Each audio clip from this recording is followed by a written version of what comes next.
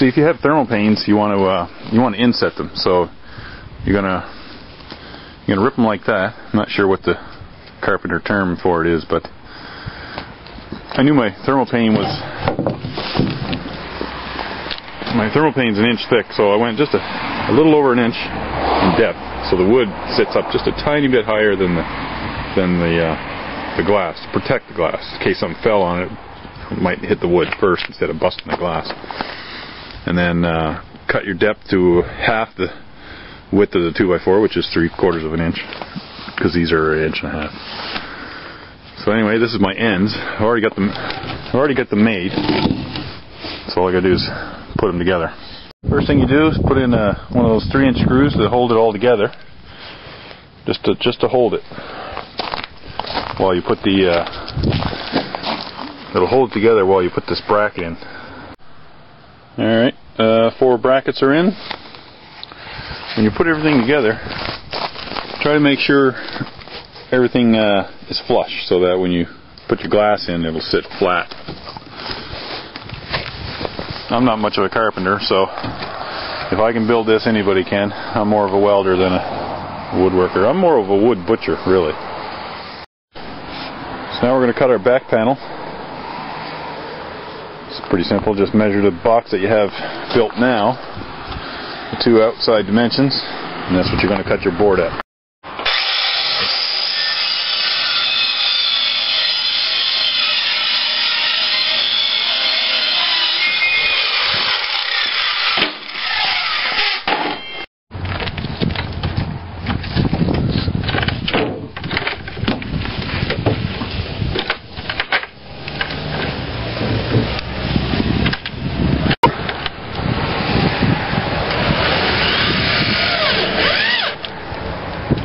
About every 6 inches.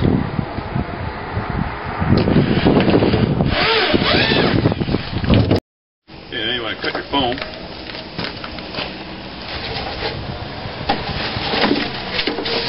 Fit the bottom. I've already cut mine. Just cut it so it fits. Doesn't have to fit that great. So it'll drop in.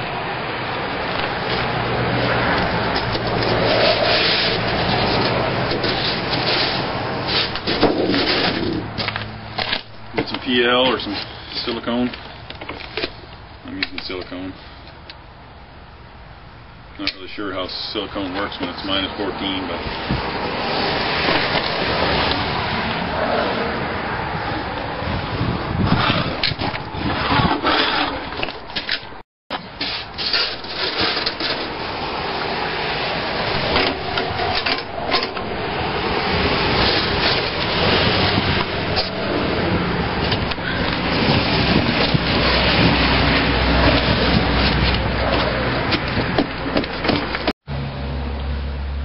6 inches up and halfway between your box, both ends, you're going to want to put a 4-inch hole.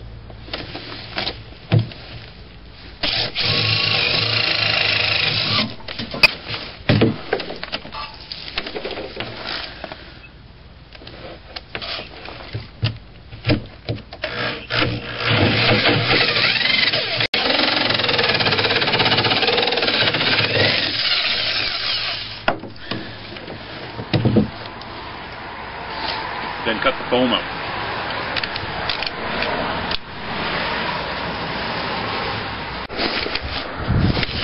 Now you want to, we're making our wood pieces that hold our soffit up away from the back of this.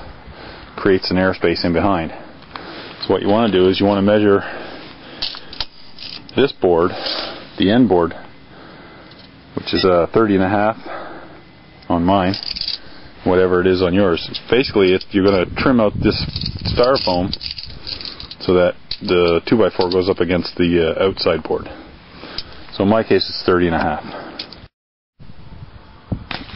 So I've got my 2 boards. You want 2 of them, and they fit in here. But first, you want to create some airspace so that the air will flow behind the soffit and have a way to go through up towards the top.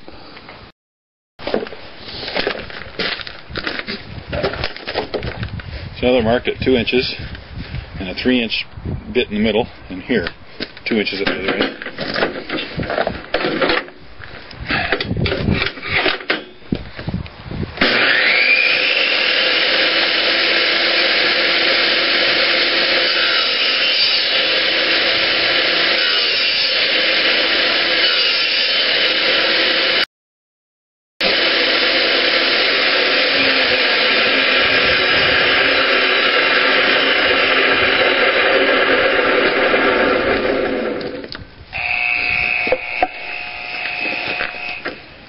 Leave that part.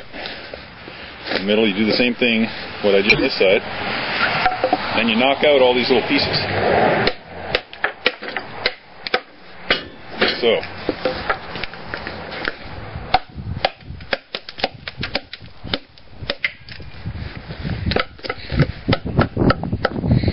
Try not to knock out the end piece.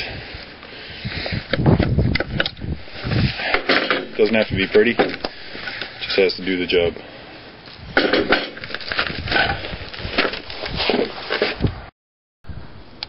Once you get to this point, or actually it should be done before, I screwed up, but you got to take about an inch off this.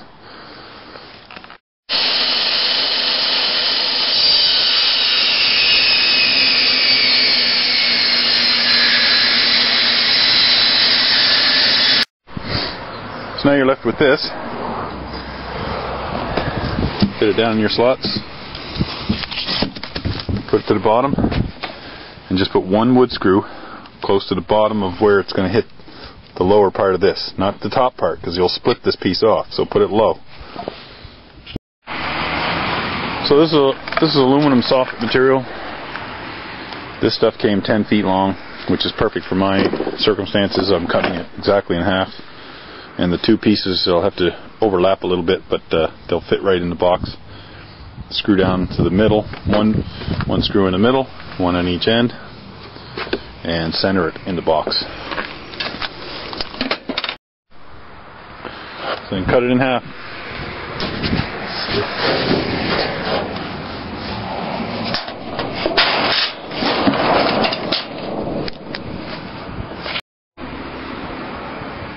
Okay, so I got my aluminum soffit in. Now all I have to do is blow out all the crap and paint the aluminum part of it with the barbecue paint. Don't paint the styrofoam with the barbecue paint, because the solvents in the paint will melt the foam. You can get a little bit on there, but it won't hurt it too much, but you can't paint this part.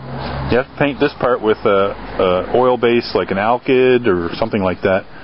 I'm not sure how a flat black latex based paint would work. I'm sure it wouldn't melt the foam at all, but I don't know how long it would hold up in the heat. That's up to you to experiment. This is about as far as I've gotten with it. I'm going to paint it now.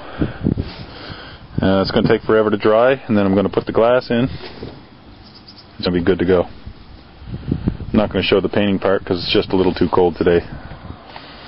But other than that, basically to put the glass in, you just run a bead of caulking, drop it in, center it up, let that cure, and then it's just a matter of doing the venting into the home. That'll be in another film later.